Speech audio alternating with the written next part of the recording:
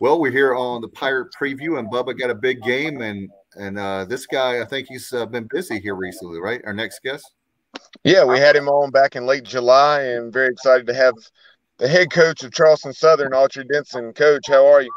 Man, I am excellent. How are you guys doing? Good, Coach. You look well rested. I mean, this is football season. I thought you would have some like some dark circles. I mean, under your eyes, you would be really tired, but you look like you're well rested. Are you getting like a lot of sleep during football season? You know what? I am blessed, man. God wired me a certain kind of way. So really, I only need 4 hours of sleep as long as I get up and work out in the morning. So I'm an early riser anyway, man. I go to bed fairly late, 11:30, but as long as I can get up about 4 o'clock, 3:34, get my one-on-one time with Christ, and then head to CrossFit. Again, if I work out, I'm fine. If I only get 4 hours in on workout, now I'm struggling for energy. So the key is my one-on-one time with Christ and then working out. That does it for me. Coach, this past weekend you had a tough one against Monmouth. If you will, give us a quick recap of that game. You know what? It's simple, man. We didn't play to and through our standards, our championship habits and our standards, and that's what allows us to be consistently consistent. Week one, we came out and we exceeded them, and we saw we got the results we wanted. Week two, for whatever reason, and that is that falls squarely on my shoulders. We did not. And so it's very simple. We didn't follow our plan. We didn't play to and through those championship habits and standards. And as a result, we didn't get the desired result we wanted. Coach, I appreciate that comment that you took the responsibility and accountability. I'm not pointing this to any coaches out there, but they're just a general statement. There's a lot of time in business when it comes to a business or any kind of leadership. There are a lot of people that are not taking responsibility and accountability for failures. In this particular case, a loss. So thank you for doing that because that's very refreshing. Let's talk about the first game, though. You played against your crosstown rival, the Citadel, and you had a better result. Yes, sir. Like I said, we came out. The guys were fired up. We were able to go out and really just again play to those championship habits and our standards. And we got the desired result. Guys were flying around. It was a little extra oomph because it was your crosstown rivalry. But nonetheless, man, the thing about it is that we gotta find a way to carry that over week to week. So, Coach, talk about your ball club offensively. I know at quarterback you have Chambers. He's completing over 60% of his attempts through 2 ball games. Tell us about him. Jack's doing a really good job of going out and just being who he is. When you have a veteran guy, in particular that quarterback position, that's the identity of your offense, right? And so if you don't have a trigger man, someone who you can count on, I mean, it really doesn't matter what you put around him. So he's doing a phenomenal job of doing what he's supposed to do. But I'm really proud that he's making other people around him better. And so and that's what he has to continue to do, and that's what we need him to do. And so I'm pleased with the effort that Jack's putting in. Getting on him a little bit about managing the game. He's taken a few sacks that I don't agree with. I think that he has to do that a little bit better, but that's a part of his maturation. You can't be mad at Jack because usually when he is holding the ball, he's trying to make a play. Coach, I heard Coach Houston, I believe, refer to your offense as is that air raid style offense? Is that what you would consider it? Yeah, it's a spread tempo offense. We have a lot of we do a lot of air raid principles in it, so I can see why he feels that way. Coach, talk about some other players on offense that maybe the fans will get a chance to see Saturday night in Dowdy Flickland. Monmouth in the last 2 weeks. JD Moore, a young man we got from Abbeville, has really been stepping up in the running back department. Kyrus Barnett has been doing a really good job. O-line looks like they're starting to, start being the people movers we need them to be. And just overall has some receivers. Garrett Swarton had a really good first week. Jeffrey Wall. So we still are trying, as you know, it's early in the season, and you're still trying to figure out if what you've seen in practice is going to match up when the live bullets start flying. And so we're still in that process of trying to figure out. But those are a few guys who come right to mind who have stepped up and made some plays when we needed them to over the last 2 weeks. Coach, speaking of players, without looking at your roster, I believe you got a couple of guys on your roster from Eastern North Carolina. I believe you have a player from J.H. Rose High School in Greenville and a player from West Craven. Mm-hmm. That would be Chandre Mims and Ben Harris. Okay. Can you talk about those two guys? And I'm sure they're excited about coming home. You know what, Chandre, man, Chandre is. I mean, he's just excited about football. Chandre is a nut, man. He's absolutely a guy you want on your side, and you do not want to play against him. Very, very resilient young man. Has an unbelievable story, man, about just the adversity he's had to go to get to this point. So he just loves playing football. I mean, that dude loves to practice. And so you see him, man, and I mean, it is the same way Monday through Friday, the way it is on Saturday. Ben, man, is interesting because he also went to the same high school as our athletic director, and his parents actually work at ECU. So I know he has a little extra, little oomph being from there. That's why he's from there, because his parents work at a university. So I was actually teasing him today because he has not looked that good. I said, Ben, you haven't looked that good, man, in like 2 weeks. What's going on, man? Maybe we got to schedule ECU every week so you can fly around and just look great. But he started laughing. But I'm sure it's a big deal whenever you get a chance to go home and play in front of your home crowd. And I'm pulling for both of those young men.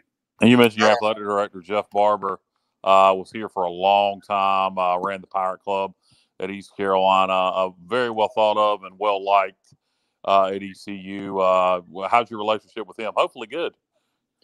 No, I can't notice about the last name. I mean, are you any relation there? I mean, you got incentive? Did Jeff pay you to say that? You got to tell me what the backstory is to that. Actually, to my knowledge, we are not related. But everything I said is true. But to my knowledge, me and Jeff are not related. All right, man. So, and you didn't take the bait, so Jeff didn't pay you to say that. But no, Jeff say, man, we have a great relationship working together. We're all trying to row in the same direction, man, trying to build something special here for Christ and trying to just lead these young people by following Christ and just, again, trying to just really get Charleston Southern, the legacy, the tradition of it really going in the right direction so that we can, make some noise. Coach, you guys, you and Jeff are great because he did a wonderful job at Liberty. I mean, everybody talks about Liberty now. Look at, if you want to see the seeds that guy planted and now it's growing. Yeah. And he really did a great job at Liberty. And I feel like he'll do the same thing if he's already doing it now, I'm sure, at Charleston Southern, right? Man, that is the hope and the prayer, right? I mean, I see what Liberty has, and we definitely will welcome any in all of that. So that is the mindset I'm sure Dr. Costin had when our president hired him, and I pray that we can duplicate or even exceed that here at CSU. Coach, tell us about your ball club defensively.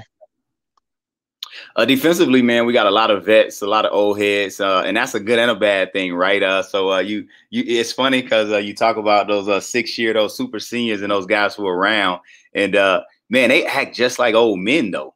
I mean, they act like they 10-year veterans. I mean, it is funny the way they just act and the way it's coach. I'm an old man, but in all seriousness, though, we have some veterans there, some guys who have played a lot of football, so that's always comforting.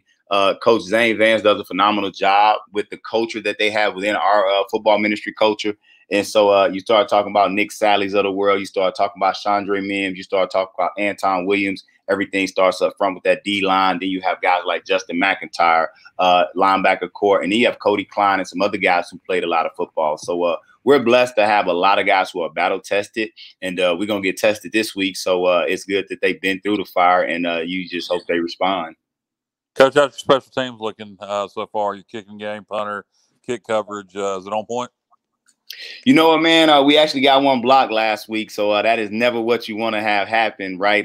The good thing is it was actually just execution error, and so you can get that situated just with personnel and things of that nature. But that's always one of the deals, man. That it's always a work in progress. Everything is always a work in progress. I mean, what you did last week doesn't matter going into the next week, and I mean every week is starting over from scratch, trying to build on what you've done well while trying to improve upon those deficiencies that are there with everyone at some point in some phase. Coach, you see it every year. We saw it a couple weeks ago with Jacksonville State over Florida State, and of course there's been others this year. The FCS over FBS upsets happen. What does it take to do that? I mean, is it just one team being motivated more than the other and going out there and executing at a higher level? What do you think it takes for an FCS, just in general? Obviously, every game's different, but for an FCS to beat an FBS program? You know what? I would just kind of defer to the fact that football is, I mean, it goes back to the fundamentals of football, right? And so it's blocking and tackling and who can execute the best. And you hear the saying on any given, you know, they kind of talk about in the NFL on any given Sunday. Well, it's the same thing. Any given Saturday, any given Friday. I mean, the ball can bounce your way. It can bounce against you. It's how you manage that adversity that's going to happen at some point during the game. And it's how consistent you can be, to me, to play your game, regardless of who you're playing, right? And so when I talk about our championship habits and our standards, that's what we're trying to play to, regardless of who our opponent is, which gives us the best chance, no matter who we're playing, to come out with a victory. Coach, you didn't play, obviously, last fall, but you played, was it 4 games in the spring? I know we had you back. We were talking to you back in the summertime. I just want to get your take. Did it really make any difference? I know there was a lot of talk about people saying if you played in the spring. I remember back in January when people were worried about the athletes. Have you seen any kind of difference with playing in the spring versus not playing last year in the fall? You know what? As a coach, I don't think you ever want to turn down live reps. And so it definitely helped, because if not, you would have went an entire year without football. And so football is one of those sports where you can only get better by playing it, and you can't play it at home. I mean, you really need the contest in order to really go out and get better, and you need the practice time to develop. And so I think it's so new, it's so early in the season that you can't really have an assessment, because the guys are big, fast, strong, resilient. I think as we get into the later stages of the season, you may start seeing something and you may not, but I don't know if it's early enough to say, you know, one way or the other, how playing in the spring versus not playing affected us or had any effect. And there's always, and just another topic related to that, you always hear these pundits in media that are always, you know, talking Power 5, and wanted to move the so-called Group of 5 and the FCS to the spring. I would imagine. What are your thoughts on that? I know for me, I didn't see a lot of coverage of FCS football this past spring, and you know, we were in the middle of baseball season here, so you know, we you know, as an outsider of an FBS program, I didn't follow it as much as I thought I would. I think football should be played in the fall. I have no interest in seeing FCS or Group of 5 move to the spring permanently. Absolutely, man. Football is meant to be played in the fall, and I just think that was conversation, different things that, you know, just the general stuff that happens, you know, the water cooler talk and all of that stuff. But I don't think you'll find anybody that will say that they rather flip and play in the spring as opposed to playing in the fall. Now, I'll tell you what I will, and I know this is something that's been floating out there. I think it would be good if you could play a spring game versus someone else. You know, start moving to that, especially where we're located, where you have your Clemsons, your South Carolina, your Coastals. You have other schools, because the one thing everyone, and I don't care if it's Power 5 or not, what you struggle with in the spring is depth, right? And actually having a quality spring game, because there's going to be a position that's going to be depleted just because you've lost your seniors and you haven't brought the freshmen on. And I think it can also, from an FCS standpoint, be another revenue stream. And so I am in favor of that, because I think that it'll give you kind of what we got in the spring, right, Kyle, which was what we got, a more in-depth evaluation, because we were able to see our guys against someone else. But to say a total season, I don't think you'll find anybody that would be up for that. No doubt, Coach. I know that you're obviously from I guess a Power 5 school, obviously, even though you're outside the conference, independent with Notre Dame. But what's your thoughts on conference realignment from the standpoint of Notre Dame, but also as a college football fan and a guy that loves the game so much? How do you feel about the recent movement of Texas and Oklahoma to South Carolina? The SEC, Lord. South Carolina, you know what, man? You also talking to so obviously I'm Notre Dame alumni, and it actually is funny when you say Power 5.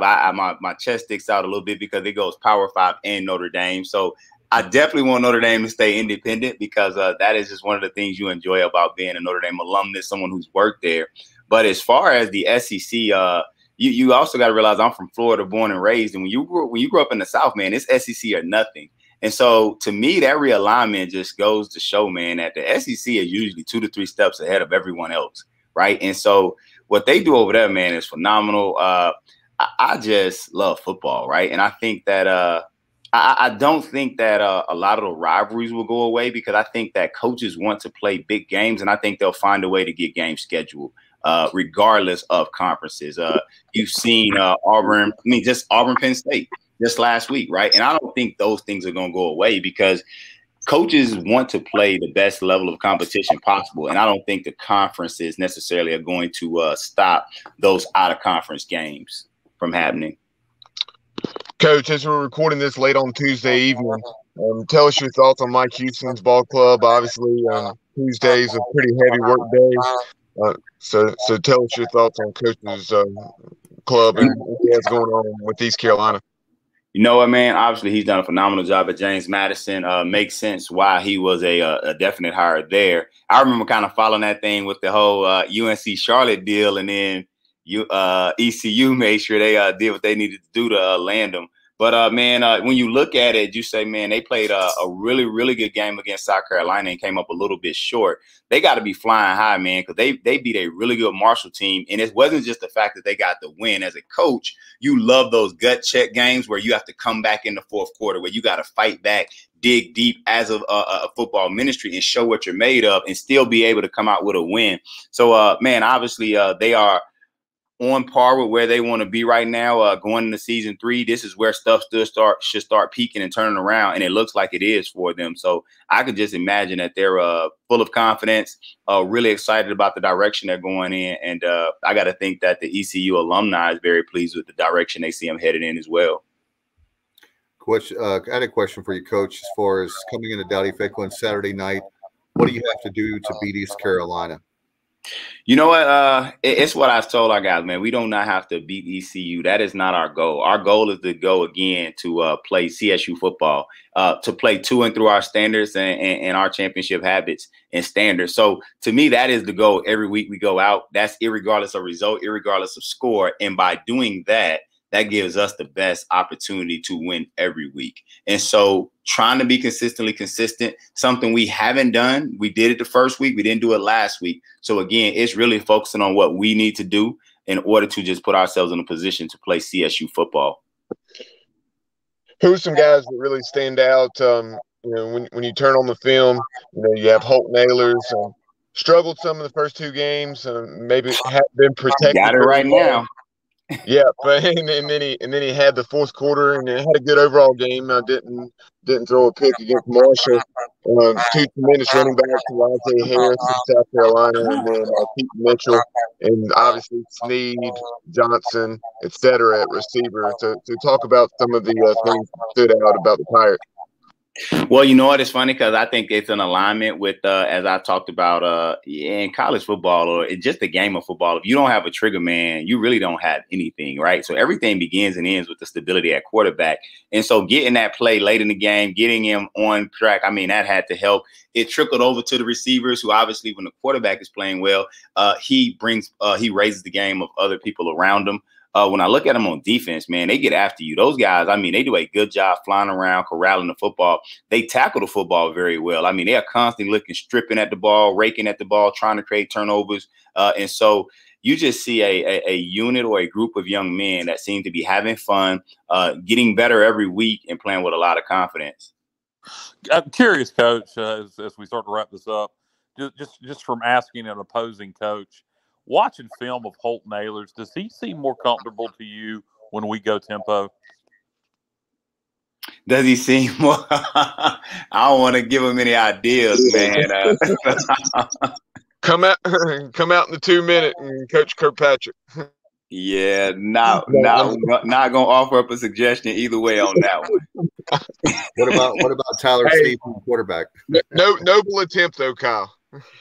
I was being serious, because that's what I see, and I was just curious from somebody who knows more than I do that you ask one of our own coaching staffs, you're going to get coach speak. So I was just curious, asking a Division I head coach if he's seeing what I see.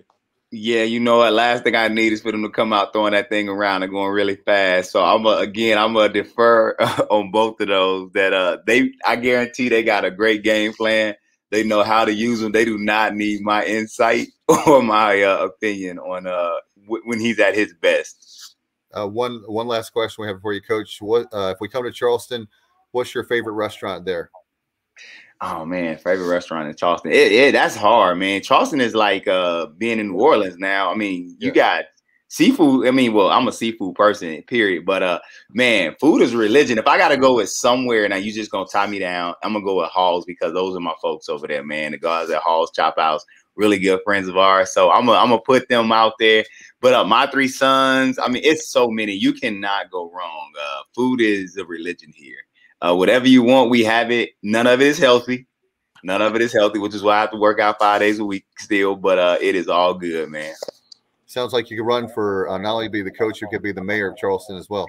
I don't know about that, man. I'm like Coach, my man Coach Zane says, on defense, we're trying to get a guy in the gap, and we're trying to find a way to end every offensive possession with a kick. I got enough on my plate. I'm good with this. Well, Coach, thank you so much. You were generous for your time. I know that you spent time after practice to be with us tonight. Thank you so much, and we'll look forward to seeing you on Saturday. All right, man. Thank you very much for your time. You gentlemen have a very blessed rest of the evening.